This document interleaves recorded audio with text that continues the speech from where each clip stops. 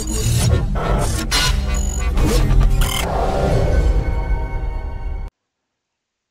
guys, Mike here at Image Tutorials, and welcome back to a new video. Alright, well, as usual, we're going to do a subscriber request today, and the question that I received was, can you model a damaged, or cracked street surface? Okay, so let's do that. Alright, we're going to start by creating a simple polygon plane, and I'm going to hit R, and I'm going to scale that up and pull that out, something like that. As far as subdivisions is concerned, I think it looks okay. We're at 10 by 10. I'm going to right click, go to edge, and I'm going to click and shift double click to select that entire edge. Let's try that again. And let's do the same at the other end. And I'm going to go to edit mesh, extrude, hit W, pull that up. That's going to be our curve height. We don't want to have it too high. Then we're going to hit G to repeat last command. We're going to hit R to pull that out to about there. G to repeat last command. W to pull down very slightly. That's too much. G to repeat last command. R to scale it out just a little. G to repeat last command. W to pull up again. And especially here, you want to make sure that you're not too high. That's about right. And then G to repeat and R to scale out. All right. And that's going to be our sidewalk. Okay, so we have our road surface, we have our curve, and we have our sidewalk. Okay. Next, we're going to right click, go to edge, and we're going to select that curb edge and do the same at this end. And we're going to go to edit mesh and bevel, which kind of gives us this effect. Now, if you don't like that, you can increase segments to get it more rounded, but I kind of think that this looks all right. So that's cool. And to add some detail later on, what we're going to do is we're going to go to Mesh Tools, insert Edge Loop Tool option box.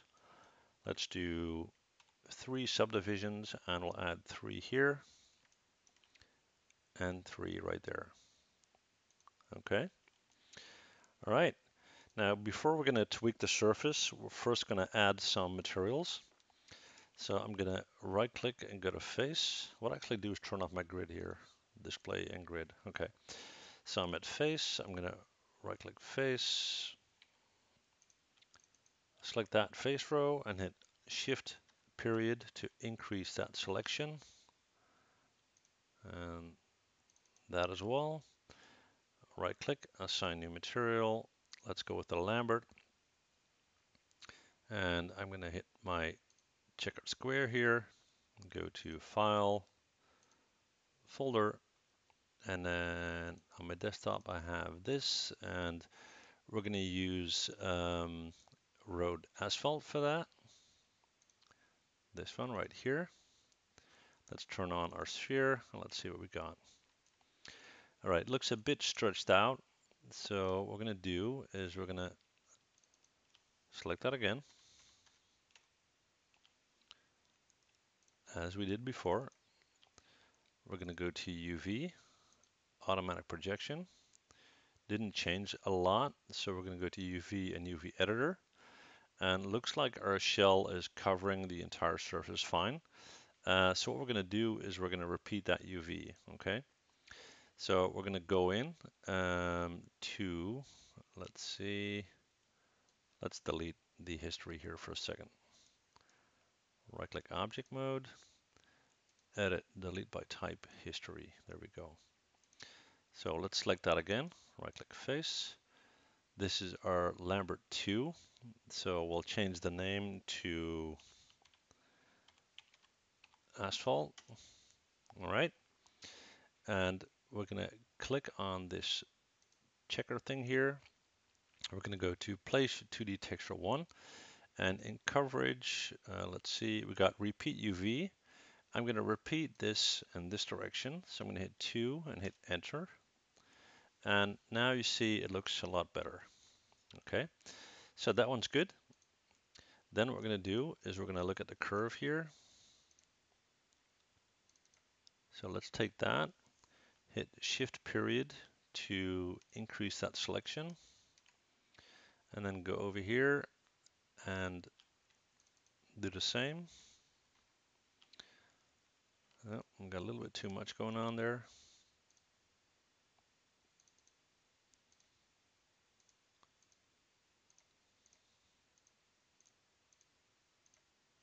We should be good. I'm going to right click, assign new material, add new Lambert, hit my checkered box, select file, and in my file tab, I'm going to open the folder and I'm going to use the concrete material. Let's see how that looks, which is kind of nice, I guess. Yeah, cool. And then next, we're going to look at our sidewalk. Okay, so I'm going to take that, hit shift period to increase that selection, and then select that. And actually, I'll do it this way. All right, right click, assign new material, Lambert, checkered box, file and folder. And that's going to be, I call it street tiles, but I think it's more like brick or something. All right. And that seems to be displayed correctly. Now, it's not a seamless texture, so you can see some repetition there, and I would kind of advise on using something that is seamless, but for the purpose of this tutorial, I guess it's okay. So we got that. Now, let's see if we have everything named properly. So we got that as our asphalt. That one should, actually, that one is asphalt, yeah. That should be our street tile situation. So let's see if that's true. Street tiles, and that would then be concrete. And hopefully I didn't screw that up. All right, so next what we're going to do is we're going to apply some bump maps. So I'm going to select this face row, hit shift period.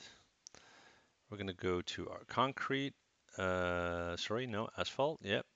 We're going to go to our bump map, and I'm going to open a file once again.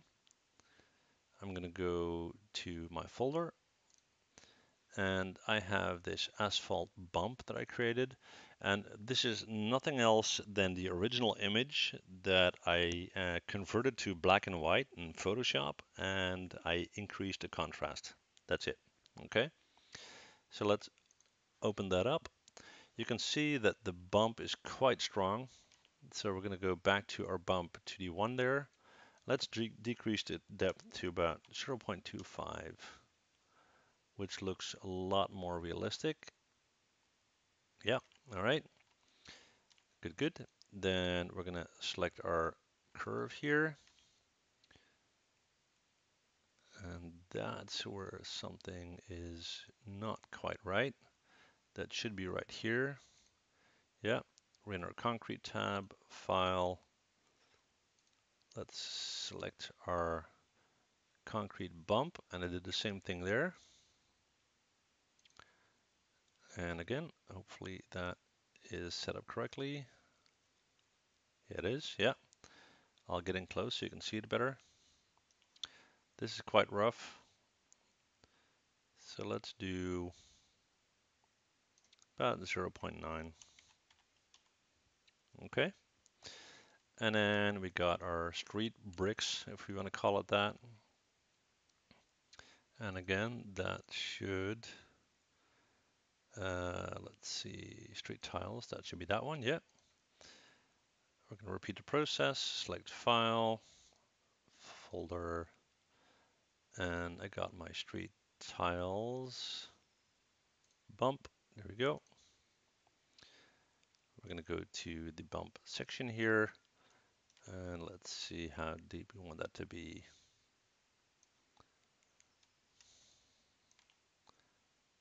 Let's bring that down just a little. Let's try 0.25. All right. So we're not quite there yet. So we got all that. Now let's kind of tweak the look of our street. Everything is way too straight. Okay.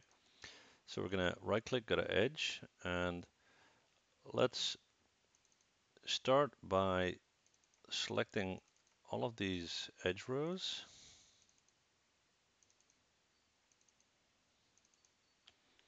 And we're going to hit W, and we're going to very slightly raise that. Then we're going to skip one from each end.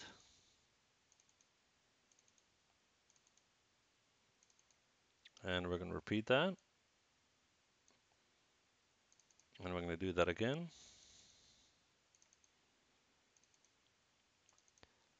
Just to simulate a sense of drainage. Let's deselect this guy, yeah. And the goal is don't make it look too flat, okay? Then we're going to right click at our vertex, and we're going to hit B on our keyboard. And if you hold down B and left click and drag, you can make the affected area bigger or smaller. We'll do something like this. And then we'll randomly select some vertices, push them up, push them down. We'll do the same on our sidewalk here, just to kind of make sure it's not too straight, as it usually wouldn't be. All right, cool. Okay, so we got that. Let's find a nice angle. We're gonna set up some lighting as well. Create lights and directional light. Pull that up. Hit 7 on our keyboard to activate our light, and then hit E and rotate it.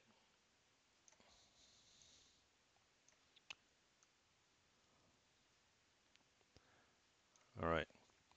So let's first find a nice angle for our render.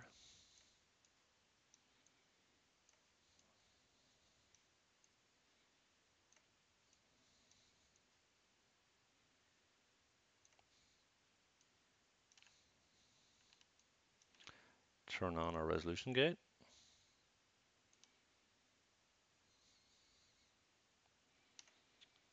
That would probably be it. Yeah. So we got our light set up. We got some shadow going on there. We're going to go to our render settings. Come on. We're going to do this in mental ray. In my common tab, I'm going to set this to HD 1080. Quality tab, let's do about 1.5. Lighting looks okay. We're going to go to our legacy options, and we're going to set up global illumination. In our scene, we're going to leave that as is, and looks like we're good to go. All right.